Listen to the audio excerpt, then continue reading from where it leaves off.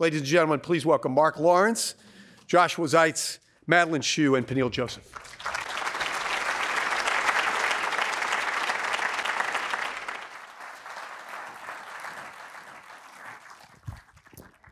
Well, greetings again, everyone. We're off to a great start, and I'm really looking forward to this second panel, which gives us an opportunity to dive a little deeper into some components of the Great Society. These three great scholars up here with me wrote in the book, respectively, about the war on poverty, about race relations, and about immigration. And I think those are three pretty big pillars of the Great Society that deserve to be looked into in some greater depth. But before we get to those individual components, let me ask you each an important question, I think. We have this tendency, I think, in thinking about Lyndon Johnson's domestic record, about the Great Society, to carve it up, right? There's civil rights, there's poverty, there's environment, there's education, there's consumer protection, and on and on. But what was it in each of your opinions that knits the whole thing together? What were the ideological and intellectual underpinnings of the Great Society writ large? Madeline, can I start with you? So LBJ takes up immigration reform, and he has to be persuaded. It had really been a major issue for John F. Kennedy. LBJ knew personally, professionally, how hard it is to enact immigration legislation. And immigration is just an area that affects so many aspects of life in the United States. People have very strongly held views on what priorities should be enacted in our immigration laws, because the immigration laws determine who will be future Americans. It goes to the heart of national values, and we have a range of opinions. And so LBJ knew this was very difficult, but he was persuaded ultimately to take it up because he came to understand that it was in alignment with his goals for civil rights legislation. And when he campaigned for those reforms, he constantly used this mantra. And as Mark from the previous panel referred to, the system that had been in place, the chief criteria for your chances to immigrate into the United States legally rested on your national origins. And the national origins heavily privileged people from Western and Northern European countries. And LBJ's slogan that he used was that your rights to immigrate into the United States should be based on your individual merit, not on your country of origin. It should speak about you as a person. You know, and this was persuasive, along with many other promises that he made with the version of laws. Peniel. No, I'd say in terms of one word, it would be freedom. When we think about Lyndon Johnson, and I love the previous panel, I would say that what's so important about the Johnson presidency, and I think you even see it as vice president, especially in '63, he's got the great chat with Ted Sorensen in June following the Gettysburg speech on May 30th, where he's giving advice to Ted Sorensen to give to Jack Kennedy. And he's talking about using the presidency as a bully pulpit. But he also mentions James Baldwin. He mentions Martin Luther King Jr. It's really an extraordinary, and we have it at the LBJ Library, 25 pages. He's at the June 22nd meeting with civil rights leaders and President Kennedy. And and then he becomes president. And so this idea of freedom, and freedom sort of really freedom beyond emancipation, freedom beyond what has been conceived. And I think the interesting thing with LBJ, with freedom, is that he's in creative tension with these social movements, okay? And I think that's how democracies work. We were talking earlier about democracies being messy. So he doesn't agree with everything they say, but he agrees with a lot. And so, for instance, the freedom comes from people like James Baldwin, The Fire Next Time, who gives us a whole new language on how to talk about race in 1963. Truly extraordinary. If you take a look at sort of 30, 35 national newspapers and look at every single issue for a year, which people like us up here do, and other magazines and stuff from '63 and archives, and you see the way our language changes. But Martin Luther King Jr. changes our language too. Letter from Birmingham jail. By May, the American Friends Committee, the Quakers, print up 50,000 booklets by May of 1963. People are teaching that. And what is Letter from Birmingham jail? It's a theory of justice, morally centered. Lyndon Johnson uses that language in 1963, in 64, and 65, transforms the whole ballgame. And when I say freedom, he means freedom for everyone, but he understands that not everyone's at the same place. And that's why you get immigration, you get water policy, you get voting rights, you get all these different policies, but truly extraordinary, and again, one word, freedom. Josh, underpinnings. I think when you take all of these disparate threads, what brings them together is an optimistic faith in the ability of the federal government to affirmatively help people, individuals, achieve their fair share of a prosperous society. The safety net that Lyndon Johnson put in place persists to this day, and we've become a far less prosperous and growing economy. And so today it actually is a stopgap. But at the time, I think it was born of a fundamental liberal faith that we had cracked the code. We could figure out how to grow the economy in perpetuity. And if the federal government were able to furnish individuals who had been left behind with qualitative tools that they needed in order to capture their fair share of that pie, whether that was education or whether that was job training or access to good health care, that it could help lift everyone up. But then there's a flip side to that coin, which is that part of that Great Society legacy was a recognition that Jim Crow posed an artificial barrier to that scheme, and it made a mockery of qualitative liberalism. And so there was a conscious desire to dismantle as much of that edifice as possible in a 5 or 8 year period of time. And what strikes me is how ambitious that two-sided coin was. You take, for instance, the launching of Medicare, which was an enormously ambitious project. It was one thing to get it through Congress. It was another thing to actually launch Medicare and Medicaid in the space of less than a year. It was just an enormous administrative lift. And as all of us have lived through the launch of the ACA, it's messy, it's difficult, it's ambitious enough.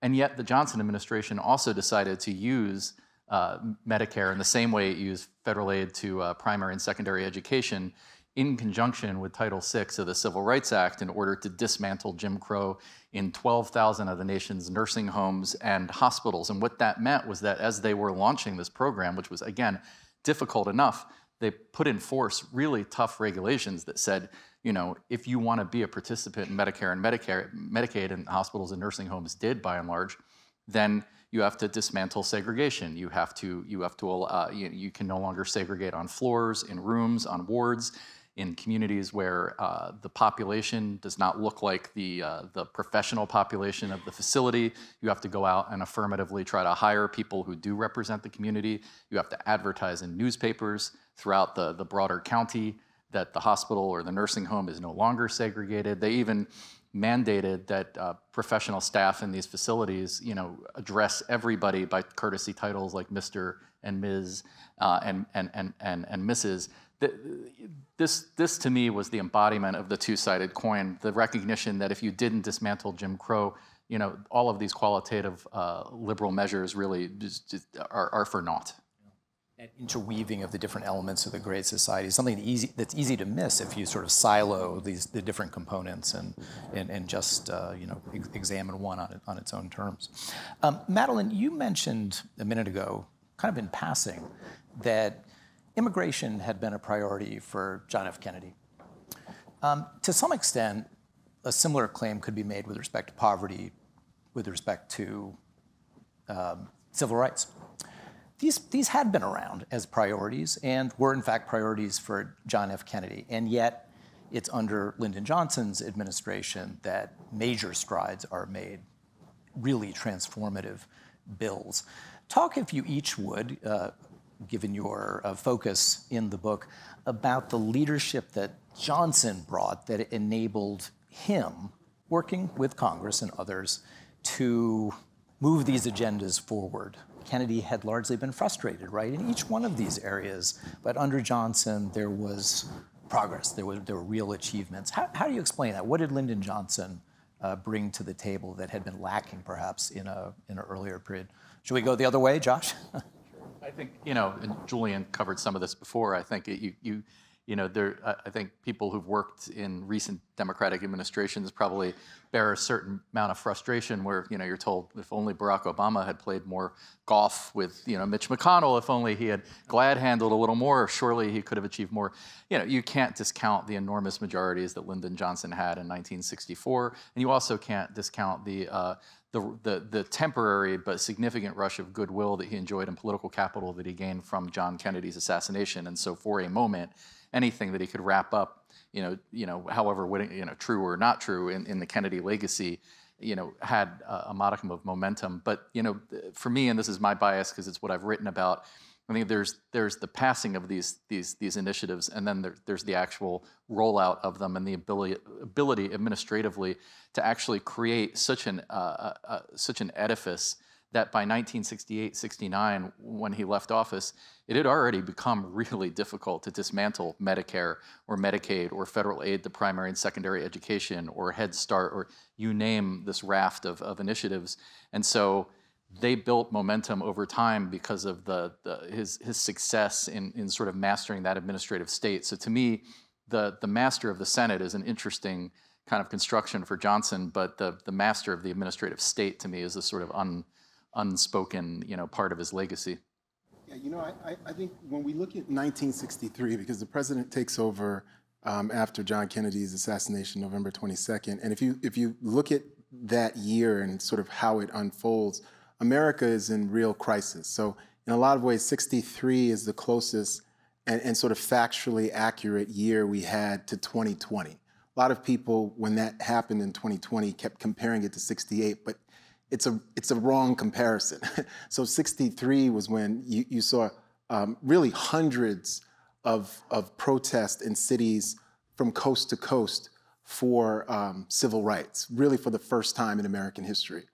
And this is the first time we start to do Lewis Harris and different pollsters go out into Black communities and interview thousands of people, and they interview 100 civil rights leaders. Johnson is Lyndon Johnson as vice president is very connected to a lot of this. He's getting awards from the African-American press because he's cultivating different Black journalists. By May, in the spring of 63, you have whole articles in the New York Amsterdam News and the Los Angeles Sentinel and the Journal, the Cleveland Call and Post celebrating Lyndon Johnson as vice president. And even people like Whitney Young of the Urban League and Roy Wilkins of the NAACP, they are giving interviews on Background to major press outlets saying, we think the vice president is more proactive and passionate about civil rights. This is all just facts. And so in a lot of ways, the country he inherits by November is a country that, remember, has faced 3 tragedies. One is Medgar Evers, who's the NAACP field secretary, who shot hours after John F. Kennedy's finest moment as president, June 11, 63, where he gives his civil rights address. The second tragedy is September 15, 1963, and 4 African-American, really 11 to 13 years old girls, young women, are killed in a terrorist bombing attack. That 16th Street Baptist Church is the same church that Condoleezza Rice's family went to in Birmingham. So they targeted this upper middle class elite church on purpose, right? And then the third tragedy, obviously enormous, is John F. Kennedy in Dallas, Texas. So Lyndon Johnson inherits a country that is in a national roiling crisis.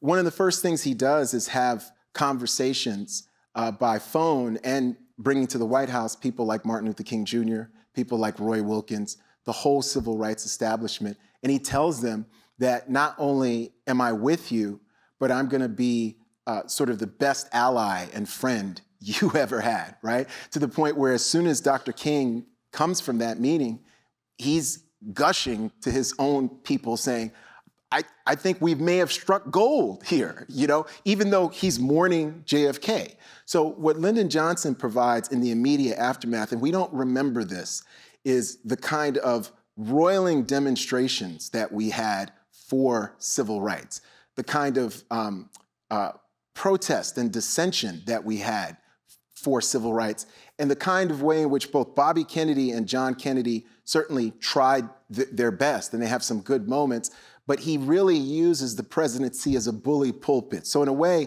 throughout the end of 63 and throughout 64 and 65, it's very interesting. He's running into that problem. He's running towards it instead of leaning away from it, right? Which is really extraordinary. So, and he connects that problem to these other conceptions of freedom. So the speech about the war on poverty in January of 1964, the different programs that are unleashed, he gets basically in agreement with civil rights groups to not have a bunch of demonstrations by the summer and fall of 1964, because people start to see, look, Humphrey is going to be the vice president. He's been true to his word. The Civil Rights Act is passed July 2nd, 1964. So he really provides a kind of leadership that's very passionate and pugnacious on this issue of civil rights. But what's interesting, what Johnson does, and this is the New Deal liberal in him, he really connects his civil rights policy to employment policy, to the environment, to transportation policy, to education policy, to immigration policy. So in a way, I think the president realizes that, look, we had on the other panel, the New Deal, Nikki Hemmer said really quite brilliantly, whiffed on the politics of race. They did. And Texas Rangers just won the World Series. And so I'm thinking these baseball right here. They whiffed on race because everything remained segregated because of the Dixiecrats, right? So I'm not saying FDR was not some racist, but they whiffed on transforming policy. Lyndon Johnson doesn't. He really confronts it. Obviously, it's imperfect, it's flawed, but it's a massive vision. And in that sense, he's really connected to the vision of the New Deal, but also the Second World War. We're the only country in the history of the world that within 4 years from having basically no military, get 16 million people to serve and build up the biggest arsenal for global democracy in the history of the world, right?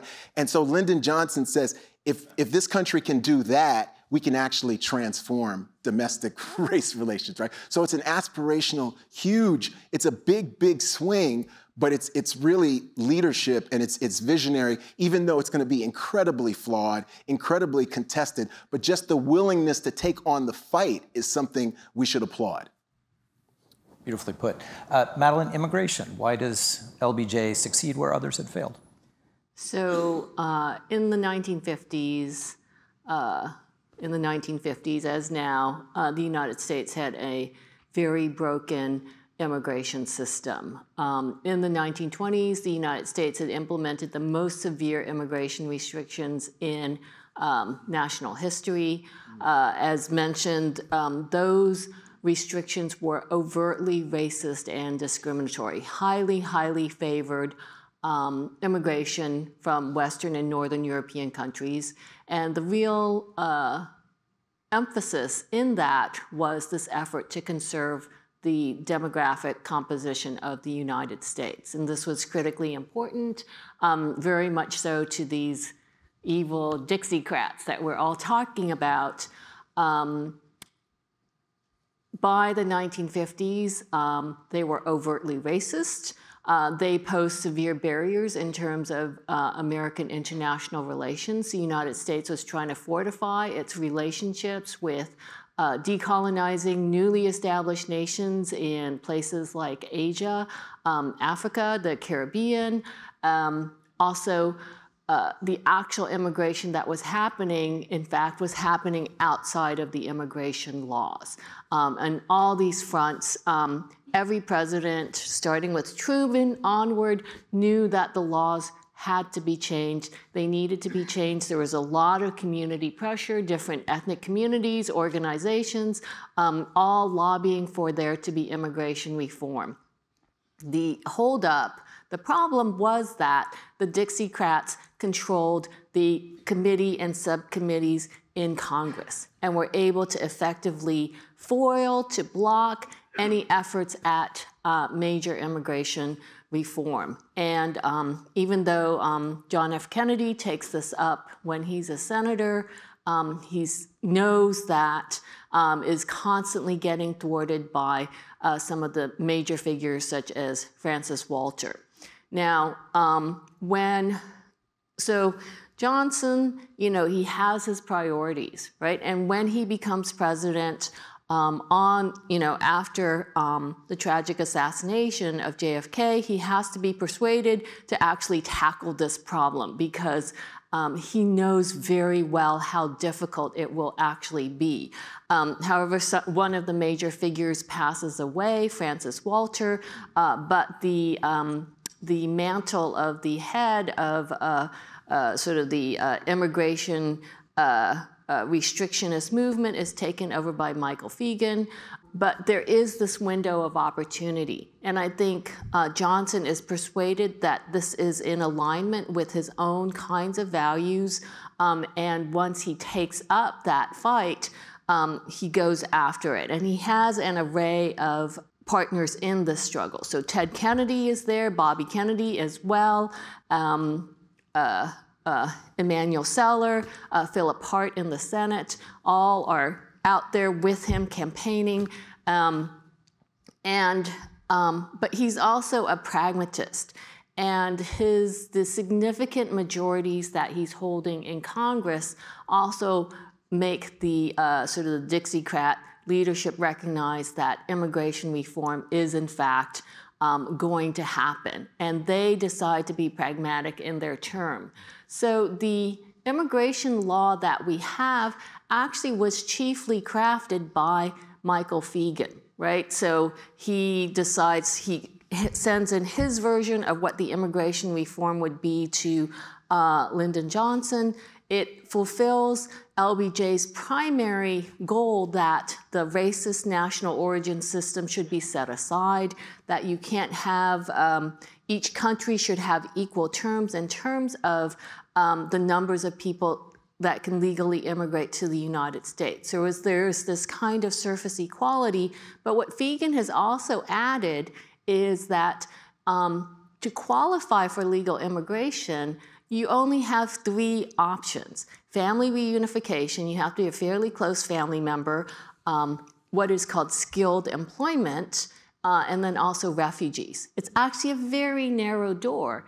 And the laws really emphasize family reunification. And this was Phegan's strategy for trying to ensure that immigration continued to be predominantly the same as the majority population in the United States. It, of course, hasn't worked out, right? We know that the law has been transformative. And LBJ took it. What has also been transformative in that law, and this criteria was added at the very last minute, was that it also then, under the claim that, well, to be fully equal, we also have to start restricting the numbers of people immigrating within the Americas, right? And so suddenly we have a 20,000 cap placed on one of our nearest, well, Canada and Mexico, which were the most severely impacted per year in the name of this kind of equality. And this has been also transformative because in the years leading up to 1965, there were several 100,000 Mexicans coming to the United States every year. And suddenly this becomes illegalized. They don't have legal pathways to immigrate.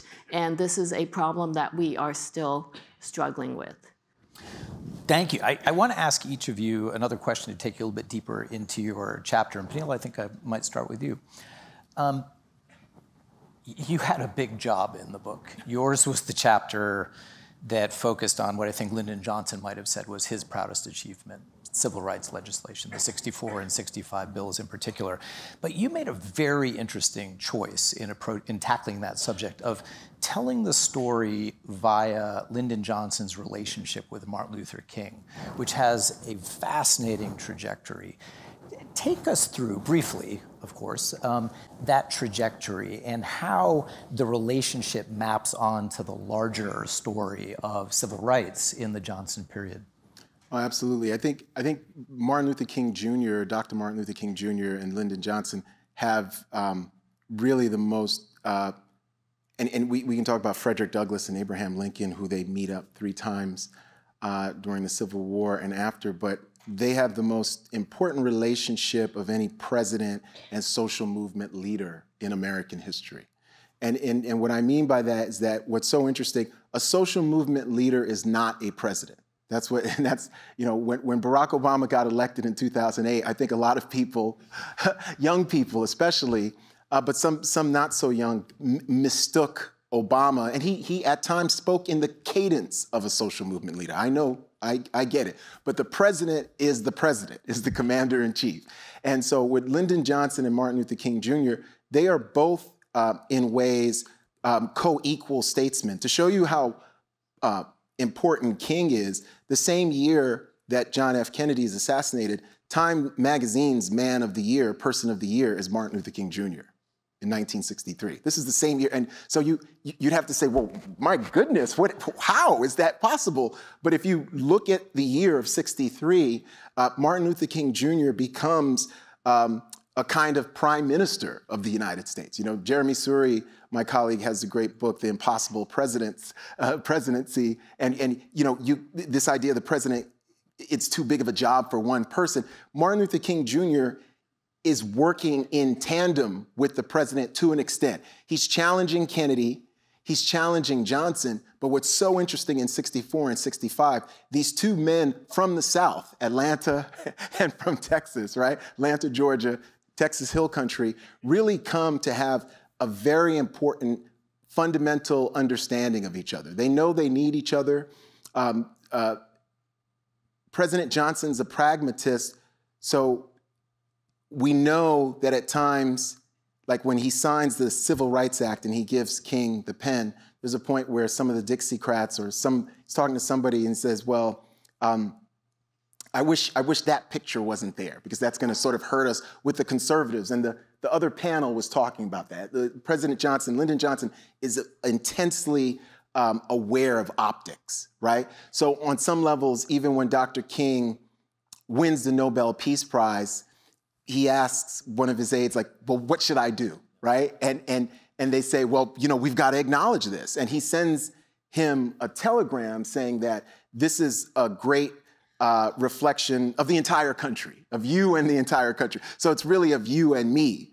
So, you know, so Dr. King gets the Johnson treatment just even in telegram. But when they meet in the White House, you know, what's so interesting is that LBJ is telling Dr. King, you know, I have your back. I'm a supporter.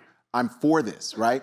But he's also telling him, this is one of many issues that I have. And that's the creative tension between a social movement leader and a president. Because King is saying and making an argument, this is the issue.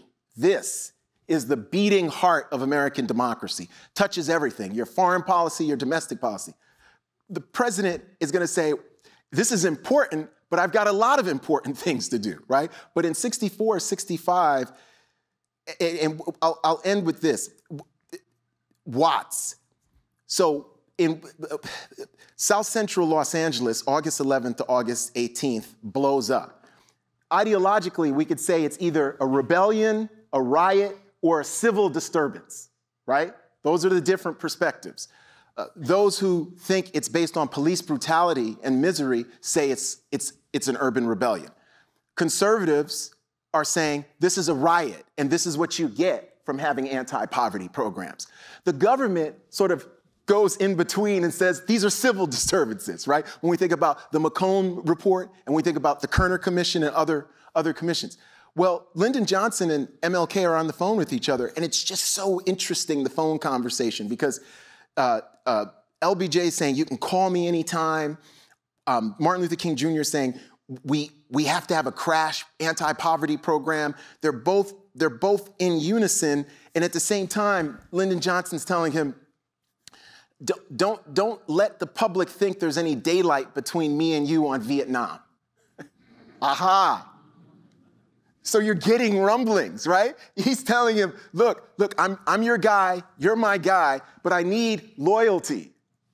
I need loyalty, right? And Martin Luther King Jr. is not Roy Wilkins. He's not Whitney Young. He's not interested. I'm old enough to remember Monty Hall and Let's Make a Deal. He doesn't want to make a deal. He's saying, no. So it's so interesting. So the high point of that, the positive relationship is 64, 65. And what we see in 66, 67, 68 is that King, as a social movement leader, he never has a personal bad word to say about President Johnson. It's not personal. His whole thing is this moral revolution he wants. He calls it a revolution of values to build what he calls a beloved community. And guess what, folks? He believes it. He's imperfect too, but he believes it. He believes we can have a community that doesn't have violence, militarism, racism, and that has food and justice and good housing for all people. How do you like that, right? And that we can do it non-violently, everyone, So that's what bumps up into the pragmatism of LBJ, right? And so they become, I won't say bitter enemies, but they do become political adversaries, where King speaks out against the Vietnam War on April 4th, 1967. He comes to connect the Vietnam War with not the failure of the Great Society, but the shortcomings of the Great Society. The Great Society didn't fail, as we see, but the shortcomings become huge in the context of the promises that were made. And the final thing I'll say, what Lyndon Johnson oversees between 63 and 68 is nothing short of the reordering of American democracy vis-a-vis race. It's not going to be the revolution that some people want, but it becomes so threatening because people's success had been predicated on the segregated caste system. And what we do through the Great Society is, and I'll use the word that we used earlier, we puncture that caste system. It doesn't mean we eradicate it, but we certainly puncture it.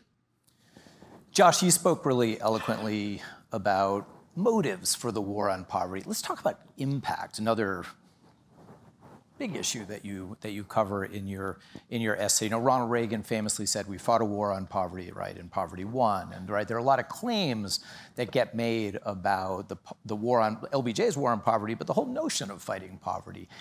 Talk about impact. How do you assess something as complicated as the war on poverty in terms of what it actually accomplished?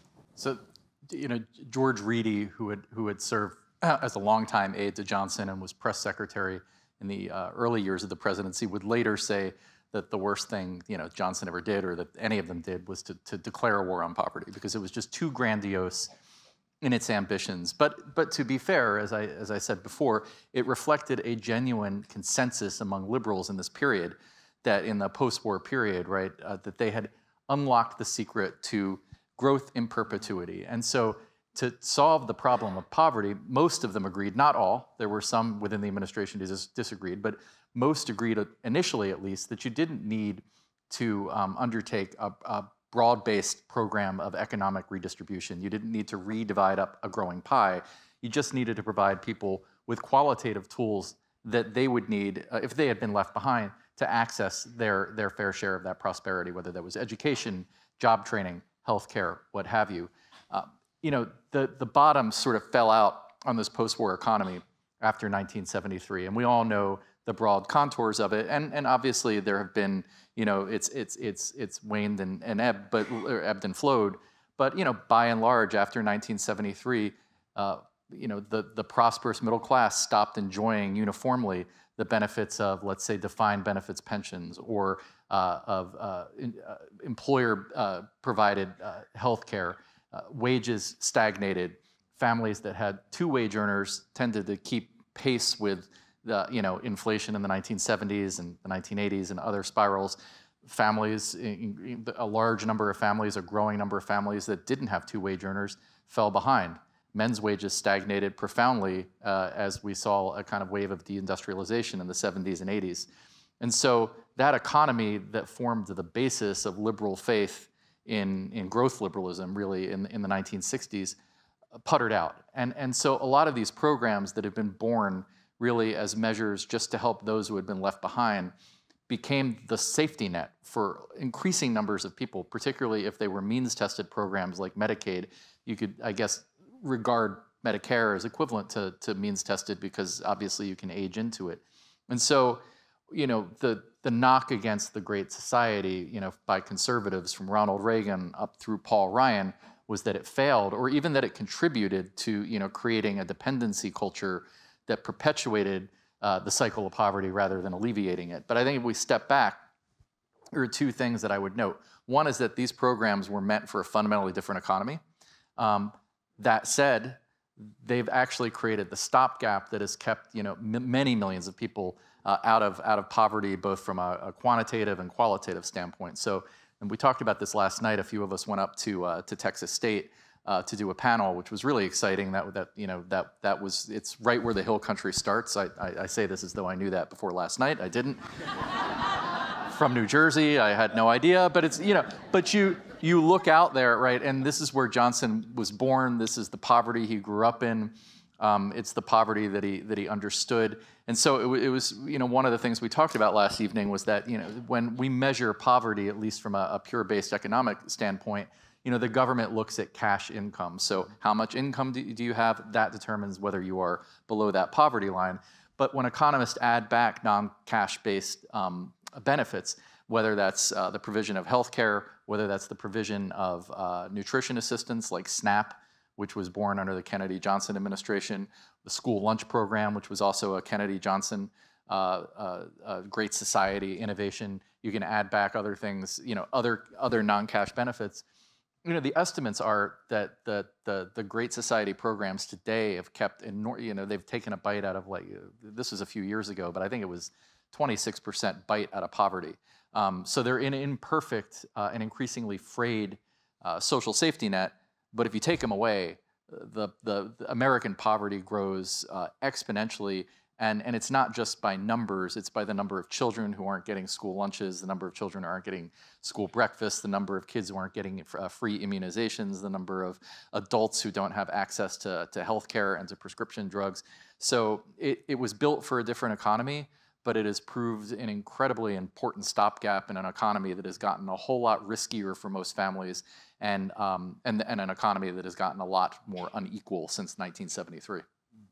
Madeline, on immigration, it seems to me one of the fascinating, one of the curious things about the bill is that at the time it was passed, it was seen as a landmark occasion, but there were a lot of folks around who believed that it wouldn't have that big an impact, right? But as you've said, it has been monumentally transformative. What was it specifically about the bill that led to this remarkable transformation of basic American demography?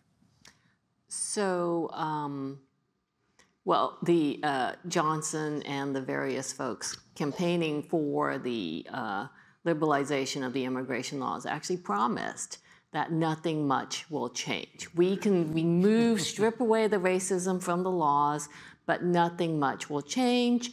And the changes that they proposed would happen. So family reunification is the emphasis. That was one of the reasons why they could make that claim, although I think there was some understanding, and they could look at earlier immigration patterns that there were pressures of certain kinds from Asian countries, also of people who have highly educated, graduate degrees. This is how my father came to the United States, that there was already ongoing pressures for brain drain.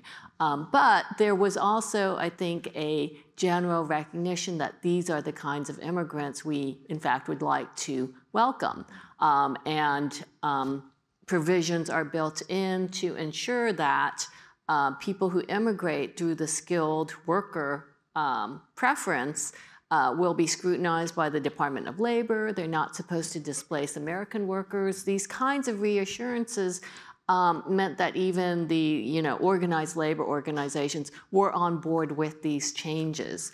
So it projects, I think, very clearly certain kinds of national priorities, but that's not how immigration actually works, because people make the really difficult choice of leaving their homes, leaving their communities. Immigration requires tremendous aspiration and also sacrifice. And we have to recognize this, and that the people who generally are going to be motivated to migrate do so because they are in situations of extremely limited economic opportunity.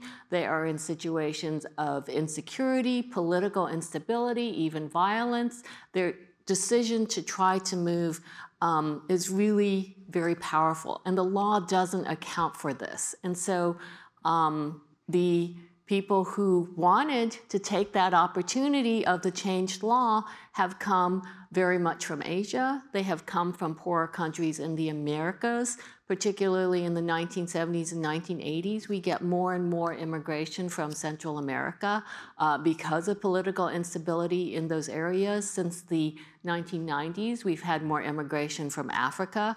And so the laws have allowed for more people to come. I will say that the United States post-World War II efforts to rebuild the economies of their European allies and also of Japan have in fact been very successful, which means that people are not so motivated to come from these parts of the world. And so the law has been transformative. From my expertise is in Asian American history, disproportionately Asian Americans have immigrated through the skilled preference criteria. It means that the United States has been very successful, in effect, in terms of importing a middle class from other countries. And people come in with college, graduate level educations. It is not an accident that statistically the average levels of education, household income, employment in STEM fields and white collar and professional fields of Asian Americans far exceeds that of the United States. But this is sort of the intention of the laws, and the laws have been very successful. And then what happens is that people legally immigrate and they bring over their entire family chains. Another thing that does happen, though, is when you have restrictions, and now I'm moving to talking about migration within the Americas, one of the things that it then imposes, and we also saw this happening in the 1920s when the severe immigration restrictions were imposed on European immigrants, is that it forces people to make a choice. That if you're going to come to the United States, previously there had been relatively high levels of circular migration, but once your border crossings are restricted, that forces you to make a decision about actually staying. You have to pick a side. And this has also happened. This is another reason why we see these increases in migration from the Americas from the 1970s onward. And so it really has changed, and there are both, sort of, from my perspective, significant improvements, also significant problems. We are at a juncture where we have long needed immigration reform, but we don't have LBJ around. I'm mindful of the time, and we will have to call it quits here very shortly. But before we get there, very quickly, one of the purposes of the book, as you can tell from the title, is to draw out the implications of the Johnson period for America today. What is, to each of you, a key lesson or implication of the Johnson period that we would do well to remember today? Josh? I think of it as one of the 3 or 4 transformative moments in American state building. It's on par with or it's comparable to, the period of the Civil War and Reconstruction, the New Deal era, Great Society. And it speaks to the power of the federal government to play an affirmative role in not just in individuals' lives, but also in reshaping the idea of citizenship, which I think is a powerful dovetail to what we were just talking about on the question of immigration and what it means to be an American. And we don't get these bursts of creativity and proactive creativity very often. They come every couple decades. We're probably due for one in a big way. You can see American democracy sort of teetering on the edge because so much of the structure has fallen apart. But it stands out in that way for me. And I guess the lesson is that we do have these moments, and when we have them, we should take the window. Yeah, I would concur with that. And I'd say that when we think about LBJ's America, I'd say that I connect it with the New Frontier, 61 to 69. Because one of the things I've seen with my research is so many young people of all backgrounds globally were really impacted by the Peace Corps. They were really impacted by sort of Kennedy's call for this kind of idealism. And then in a lot of ways, the interesting part about the Kennedy-Johnson relationship is that Johnson, in certain ways, actualizes some of the vision that Kennedy had said it in a way where the legislation is not going through 61, 62, 63, and then suddenly we see this burst, especially with I think it's the 89th Congress that Julian has written about as well. So I'd say this idea of citizenship, yes, but his biggest legacy, I think, is this idea, and he gets it in tandem with the civil rights social movement during the Second Reconstruction, is this idea of dignity and democracy. So yes, citizenship, but there becomes, for a time, there is an aperture where we're really rethinking what dignity means, where somebody like Fannie Lou Hamer, who Melody Barnes was talking about earlier today, a sharecropper from Ruleville, Mississippi, becomes, by 68, a delegate at the Democratic National Convention, right? And we start to think from the bottom up that people who are sharecroppers and people who are impoverished can be leaders and can be the shapers of democracy. And again, when you have a president who says, 65, March 15th, 1965, we shall overcome, right? And is speaking the moral language of the civil rights movement, that's very, very powerful. And we haven't seen that since, So in a lot of ways, LBJ embraces aspects of the civil rights movement and institutionalizes it. Right? It's sometimes to the chagrin of activists, right? And that's what happens when things become mainstream.